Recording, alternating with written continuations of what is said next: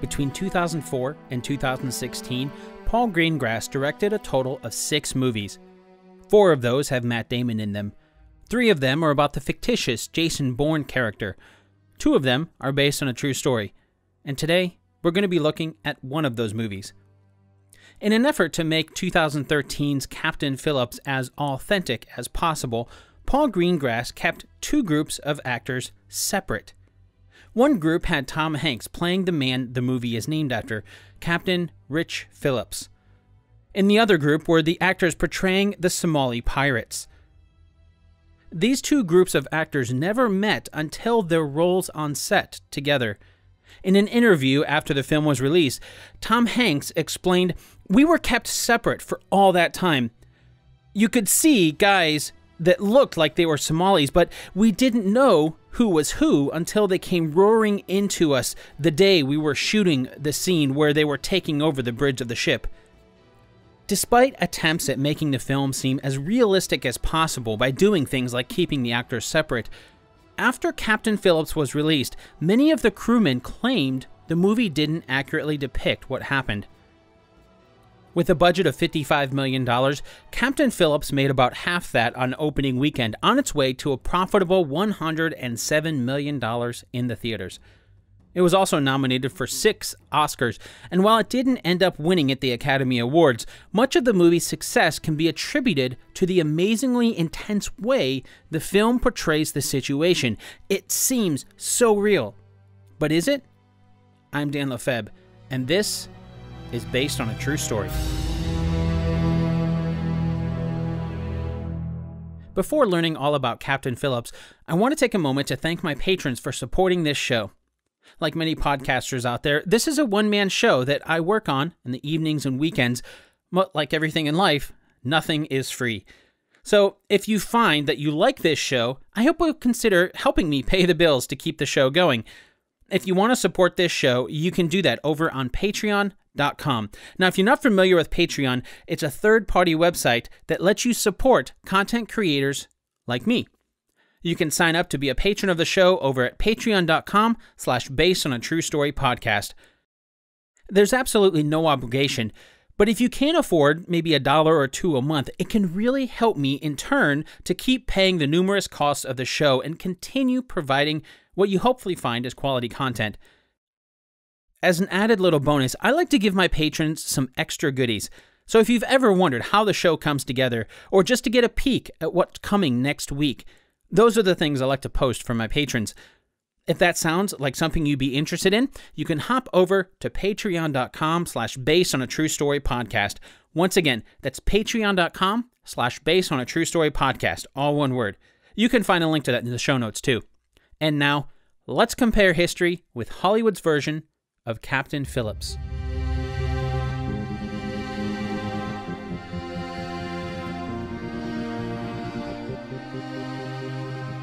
The movie begins on an ordinary Saturday as we see Tom Hanks' character packing up.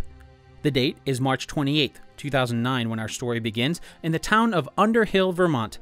Underhill is a small town of just a few thousand people on the western side of Vermont.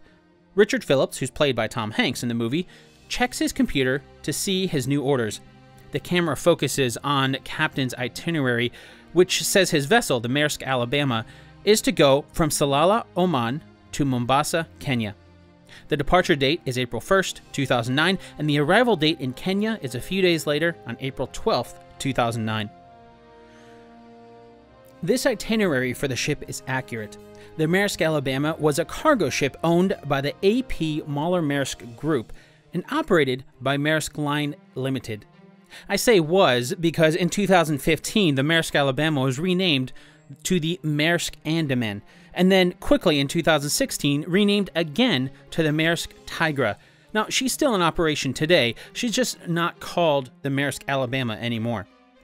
While the movie doesn't focus on this, Captain Phillips and his crew were fulfilling a contract Maersk Line Limited had, which meant they were hauling 17,000 metric tons of humanitarian aid, such as non-perishable food and cargo, to Kenya. This sort of job was quite routine for Captain Phillips, who had been a sea captain for over 30 years by this time. So there's not much concern as Tom Hanks' version of Captain Phillips drives to the airport with his wife, Andrea. Now, she's played by Catherine Keener in the film.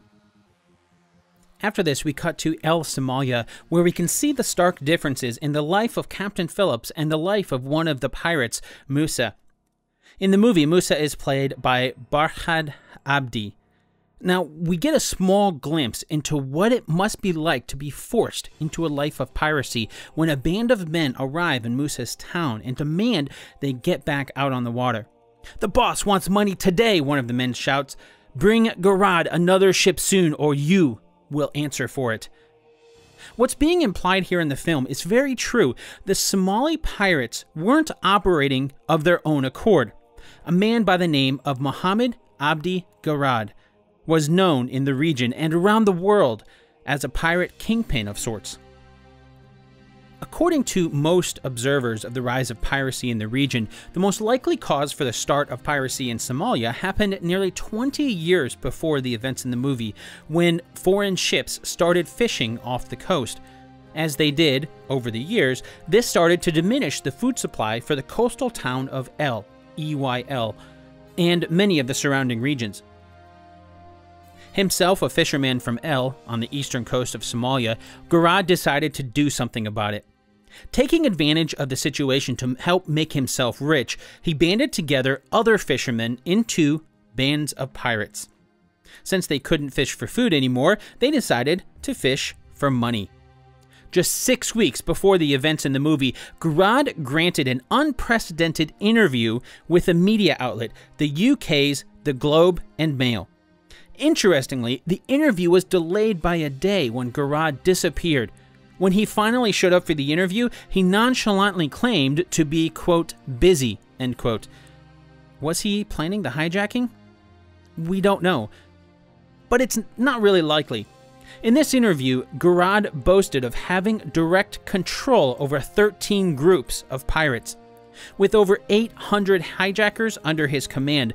He also went on to say he didn't care about the names of the ships, where they came from, or where they're going. So it's not really likely he had much of a hand in the planning himself. Still, it's interesting. Back on board the Maersk Alabama, things are rather typical for a few days. According to the emails, we see Captain Phillips writing back home. It's the first week of April now. We cut back to a ship with Musa and other pirates on board. They're looking at a screen indicating the ships in the area. One of them right there, it's off by itself. That's the one that they'll attack. Then on April 7th, we see Tom Hanks' version of Captain Phillips again checking his email. This time, he gets an email from Maritime Bulletins that warns of pirate attacks off the coast of East Africa. The basic gist of this memo is to alert of piracy off the Somali coast, and it gives a phone number for the United Kingdom Maritime Trade Office that you're supposed to call immediately if you're under attack or the threat of attack. This whole setup of the scene is true, but it's missing some rather important details. For example, why was the Maersk Alabama the only ship off by its own? After the events in the movie took place, many people wondered this same thing. There's only one conclusion that they could come to. Captain Phillips simply ignored the warnings. In truth, this wasn't the only email. There were multiple safety alerts that warned ships to stay at least 600 miles off the coast of Somalia. The real Captain Phillips admitted later to receiving a total of 7 emails about increased piracy off the coast of Somalia. So that's why there were a lot of ships grouped together in the movie. Captain Phillips, though, ignored these and, for some reason, steered the ship much closer to land. The memo also makes mention of ships being held for ransom. And this is one other point that's glossed over in the movie. For most pirates on the high seas, they'd steal the goods from ships and then sell them or use them. For Garad's pirates, they did things a little differently. Instead of stealing goods and being done with it, they'd hold a ship for ransom. This could often take months, but eventually the shipping companies always paid. And it paid well. $5 million was an average take. That's a lot of money for Garad's pirates, but it was usually written off as simply the cost of doing business by the huge shipping companies. In 2008 alone, piracy in Somalia raked in about $50 million. Now I'm speculating here, but I'd highly doubt Garad's 800-some hijackers saw any of that money. I'm guessing they saw just enough to survive and keep Garad's business going. Back in the movie, aboard the Maersk Alabama, the crew is performing a routine test of the water hoses intended to deter pirates from boarding the ship. As they're doing this, Captain Phillips notices a few blips on the radar. Looking out the window, he notices 2 boats. And they're closing in fast. Fortunately, the Maersk Alabama is able to zigzag and cause enough of a wake in the water that it causes the engines on the pirates' small ships to die. The truth is, there's some conflicting reports about how this happened. One of the crew members, who only spoke to the New York Post on the condition of anonymity, said it wasn't a security drill as the movie shows. Here's a quote from the crew member, and the he in this quote is referring to Captain Phillips. Quote, "We said, 'You want us to knock it off and go to our pirate stations?' And he goes, 'Oh, no, you've got to do the lifeboats drill. This is how screwed up he is. These drills we need to do once a year. 2 boats with pirates, and he doesn't give a shit. That's the kind of guy he is." End quote. On the other side of the story, Captain Phillips denies this. He says a drill was underway, but the pirate boats were 7 miles away, and there's nothing they could do anyway. So why not continue the drill? The crew member laughed when he heard what Captain Phillips said. Quote, "I saw them, and they were closer than that." End quote. So it seems as if the crew of the Maersk doesn't really see eye to eye on what happened. According to the movie, after the pirates' engine cuts out, they fall back behind the Maersk. Later that evening, Tom Hanks' version of Captain Phillips says something interesting as the crew meets up to discuss the events of the day and what to do if the pirates come back. One of the crew, Ken Quinn, who's played by Corey Johnson in the film, asks, why don't we just leave? Why not just get out of there and put some room between ourselves and the pirates? A few of the other crew chip in, agreeing with Ken. In 8 hours, they could be 150 miles away, easy.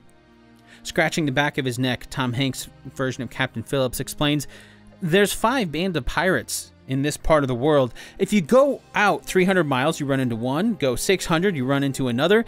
Then he explains their job is to move the cargo as fast as possible.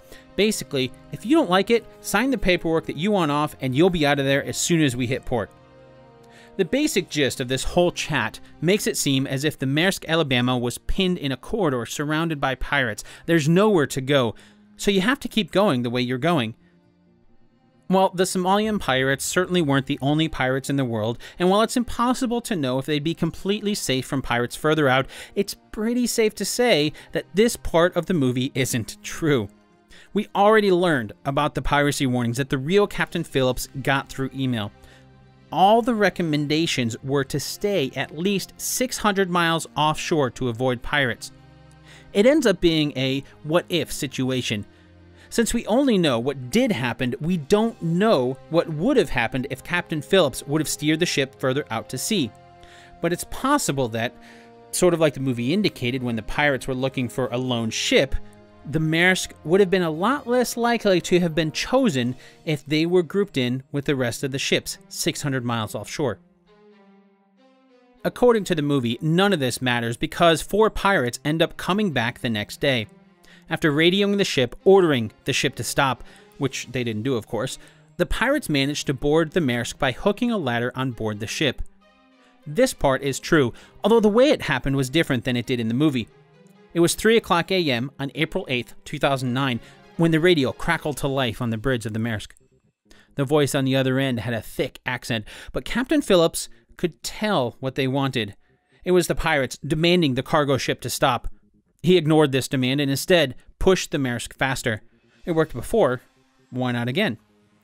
It took 4 hours, but at 7 a.m., the 4 armed Somali pirates managed to catch up with the Maersk, and they threw grappling hooks over the side of the Maersk to pull themselves up. As the last one left their speedboat, he sank it. This was a common tactic for pirates, as it gave them no escape. No matter what happened, they tied their fate to the fate of the ship. Now, here's where there's another discrepancy in the recounting of what happened next. In the movie, Tom Hanks' version of Captain Phillips orders the crew to hide in the engine room.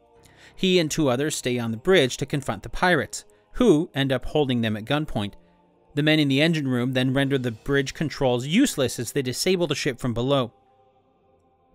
Now, here's where we're introduced to the pirates for the first time. There's 4 of them: Abduwali Musa, Noir Neji, Ali Aden Almi, and the youngest of the pirates simply known as Bilal. In the movie, Musa is played by Barkhad Abdi, Naji is played by Faisal Ahmed, Elmi is played by actor Mahet M. Ali, and Bilal is played by Barkhad Abdirahman. And I apologize if I butchered the pronunciation of those names.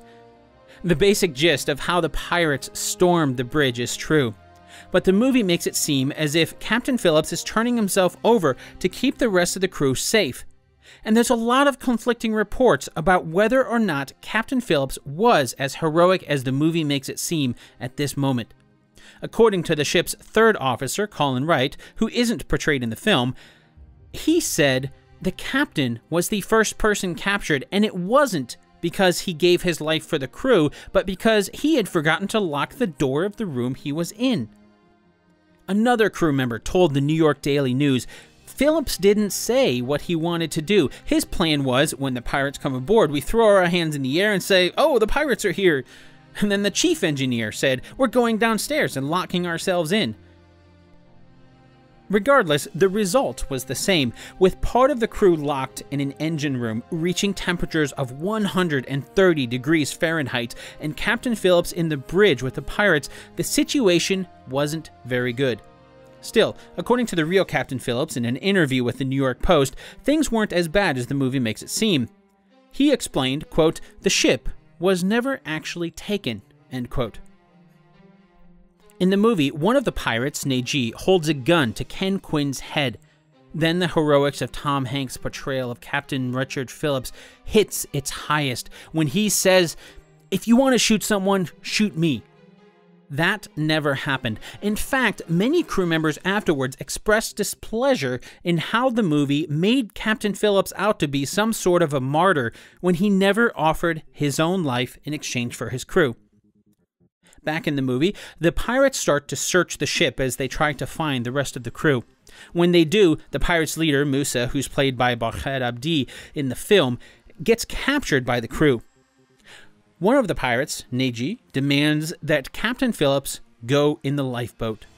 Until they get Musa, Captain Phillips has to stay with the pirates.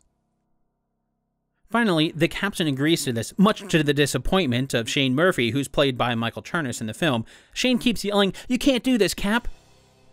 Then things turn sour when the crew turns Musa over to the pirates. But then they kidnap Captain Phillips instead. The lifeboat launches into the sea, leaving the crew back on the Maersk and Captain Phillips inside the lifeboat with the pirates. The end result is the same, but that's not really what happened. In truth, when Musa went below deck to look for the rest of the crew, one of the Maersk's crew, a man by the name of ATM Reza, captured him. But Musa didn't resist the way he did in the movie. In the ensuing struggle in the dark engine room, one of the crewmen stabbed Musa's hand with an ice pick. Ultimately, Musa was subdued, and the Maersk's crew kept an eye on him. One of the crewmen, John Cronin, was the one who was charged with watching Musa. Now, as a little side note, while we don't know Musa's exact date of birth, many believe he was only about 16 years old in 2009. And for 12 hours, John Cronin and Musa stayed in the 130-degree engine room while above Captain Phillips tried to negotiate with the pirates. Later, Reza would recall that Musa pleaded with him to take him to America. Not really the sort of stubborn behavior that we saw in the movie. The final trade that was agreed upon was for Captain Phillips to go in the lifeboat with the pirates. Then he'd be set free at the exact same time as the crew would set Musa free. In the end, the pirates reneged on the deal. Musa broke free and jumped overboard to join his friends on the lifeboat. Captain Phillips was not released. Their plan was similar to what Musa ended up telling Captain Phillips in the movie: get close enough to Somalia so they can get on land and hold Captain Phillips for ransom. At this point in the movie, we shift over to the USS Bainbridge as the US Navy gets filled in on the situation. They're about 100 miles to the east of where the Maersk Alabama was attacked. This part of the movie is true. The Bainbridge is a US Navy Arleigh Burke-class destroyer with a 9,200-ton displacement that's still in service today. The 3 ships who answered the call were the Bainbridge, along with the USS Halliburton, a smaller Oliver Hazard Perry class frigate that has a displacement of about 4,100 tons. Then the final ship was the USS Boxer, a Wasp class amphibious assault ship. This massive ship has a displacement of about 40,722 tons and carries almost 2,000 Marines and various aircraft. The US Navy didn't waste any time responding either. By the time April 9th rolled around, the 3 ships had caught up with and positioned themselves around the Maersk Alabama's lifeboat with the 4 Somali pirates and Captain Phillips inside. One of the first things the US Navy did was to drop some two-way radios to the pirates. Negotiations began. The key here is similar to what it is in the movie. The pirates cannot reach Somalia. If they do, things will get a lot more complex. Since the military is involved at this point, we don't really know the full story of what happened. Most of the details are still classified. But the basic gist of things in the movie are correct as far as we can tell. On board the lifeboat, in the movie, there's a moment where Tom Hanks' version of Captain Phillips manages to escape. He does this by asking to use the bathroom. The pirates let him go outside to relieve himself, and when he does, he bumps the pirate watching him into the ocean. Then in a flash, he jumps off the lifeboat and starts swimming toward the US Navy ships. Although we don't know if the conversations happened the way they did, on April 10th, the US Navy did see Captain Phillips attempt to escape. But they weren't able to get to him in time, and the pirates forced him back into the lifeboat after shooting at him in the ocean. After this attempt, the pirates started to throw the radios that the US Navy had given them into the ocean. They thought that the Navy was listening in. Fortunately, the Navy could still negotiate through a satellite phone. In the movie, tensions rise to a new level when one of the pirates shoots off a gun next to Captain Phillips' head. Captain Frank Castellano, who's played by Yoel Vasquez in the movie, on board the USS Bainbridge, tells Musa over the phone, "We will not tolerate this. As the captain, you're responsible for the life of everyone on board, and right now, you're putting them in jeopardy." In truth, the negotiations broke down when one of the pirates shot at the Halliburton frigate as the sun was rising on Saturday, April 11th. No one was harmed, and no one returned fire because they didn't want to make things even worse. While this wasn't covered in the movie, that same day, April 11th, the Maersk Alabama made it to its destination of Mombasa, Kenya. The movie does mention the military escorting the Alabama, and this is true. They were escorted the whole way by an 18-man team from the US military. About this time, President Barack Obama had given Captain Castellano authorization to do whatever he needed to do to return Captain Phillips home alive.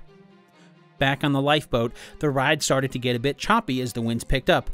Taking advantage of the windy conditions, Captain Castellano on the Bainbridge suggested to the pirates that they tow the lifeboat. Just to help keep the lifeboat from getting tossed about. The pirates agreed, and a tow line was put in place.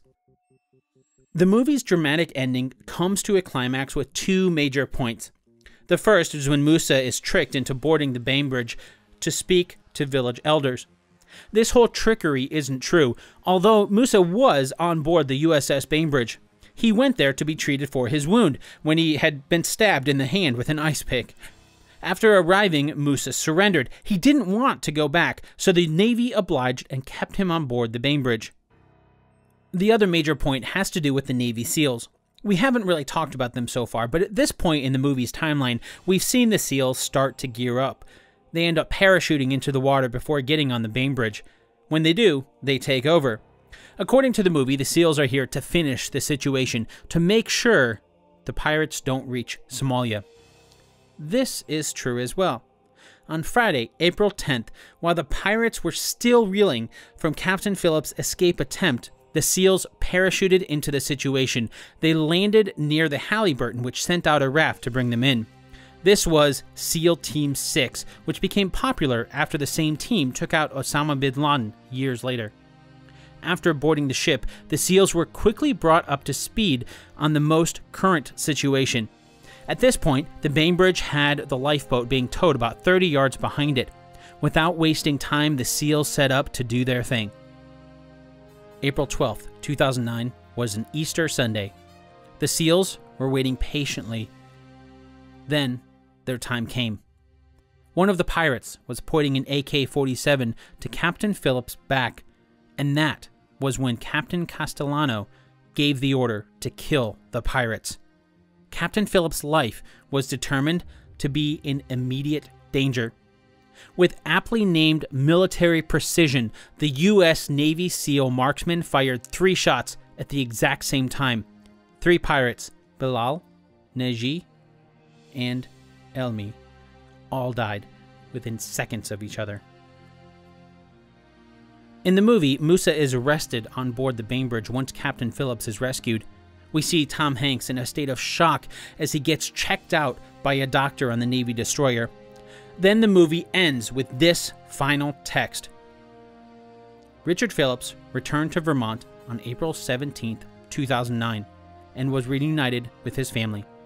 Abduwali Musa was convicted of piracy and is currently serving 33 years at the Federal Correctional Complex, Terre Haute, Indiana.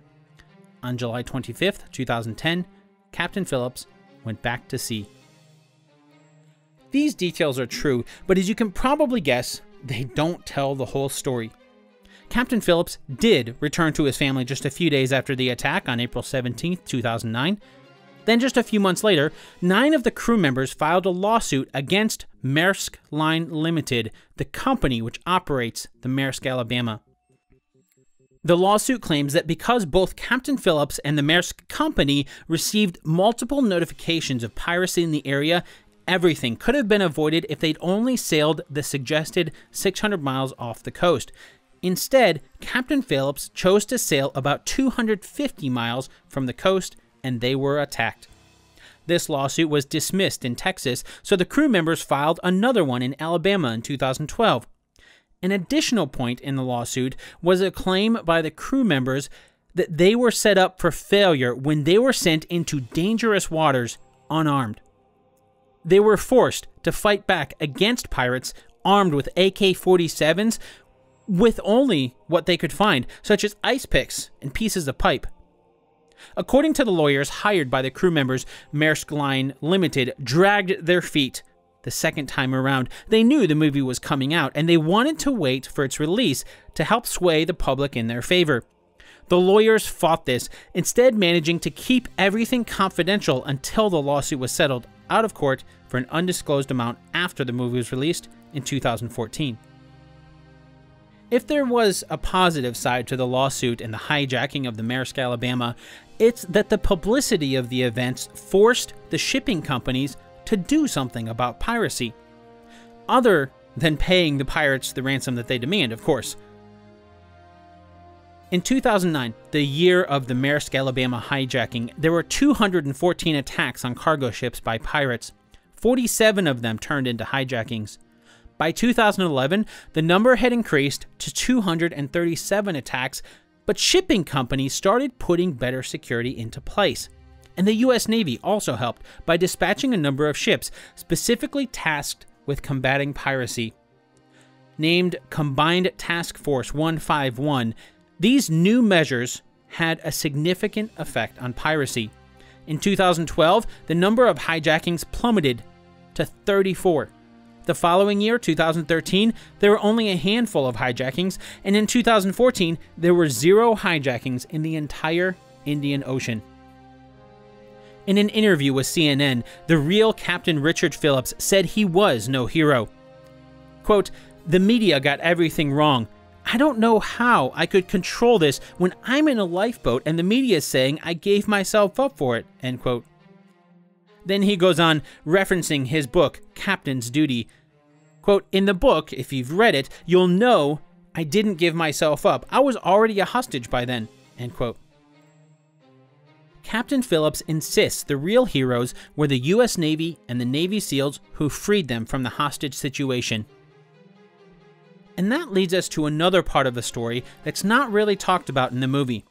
That is, the story from the pirates' point of view. Throughout the movie, Bilal is portrayed as the young one in the group. In truth, they were all young. None of the pirates were over 19 years of age. When Musa was captured, he told the U.S. Navy that he was 16 years old. One of the crew members who captured the young pirate while on board the Maersk Alabama said of Musa, "His dream has come true. But he comes to the United States not as a visitor, but as a prisoner." After months of delaying his trial due to being underage, Musa finally said he was 18 years old, and the trial continued as if he was an adult. But was he really 18? Or did the U.S. government convince him to say he was 18 so they could try him as an adult? We don't know, but there's plenty who believe he was coerced. Moreover, Musa has said that the U.S. Navy's records of what happened aren't what really happened. An American filmmaker, Kaiser Matsumunyan, became fascinated by the case and tried to create a documentary called The Smiling Pirate about Musa's side of the story. Kaiser had the chance to talk to Musa while he was in prison, and the two struck up a close friendship. According to Kaiser, who relayed this information in an interview with Radar Online, Musa again did as he was asked. He reached out to his friends in the lifeboat, asking that they put their weapons down and exit the lifeboat. Quote, Musa said that while he was on the Navy ship negotiated with American agents and having his injured hand treated, he was promised that they would get a safe passage back to Somalia if they released the captain of the ship.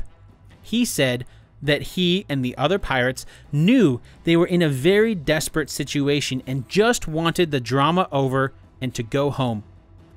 He relayed the message from the American agents to the pirates who were holding the American captain hostage on the small lifeboat. The pirates agreed to release the captain if they would not be captured. Musa said that the American agent asked him to tell the pirates to show good faith. They should exit the lifeboat with their weapons down. As soon as the pirates exited the lifeboat, Musa suddenly heard a barrage of gunfire and saw his friends fall down dead. Even to this day, Musa says the episode keeps replaying in his mind. He wakes up with nightmares of seeing his dead friends, and he blames himself for their deaths, as he is the one who convinced them to get out of the lifeboat. End quote.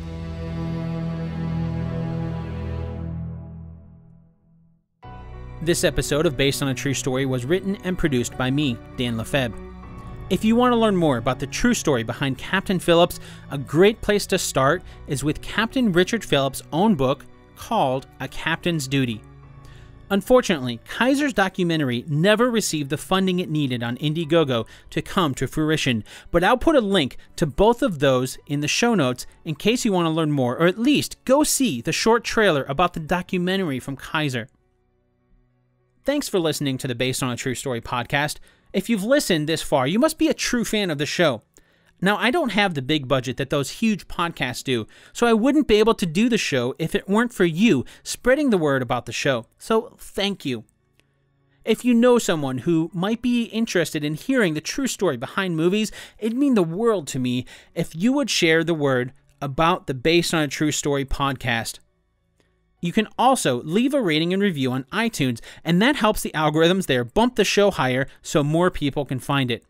Finally, if you want to get in touch with me directly, you can find me on Twitter at Dan Lefebvre.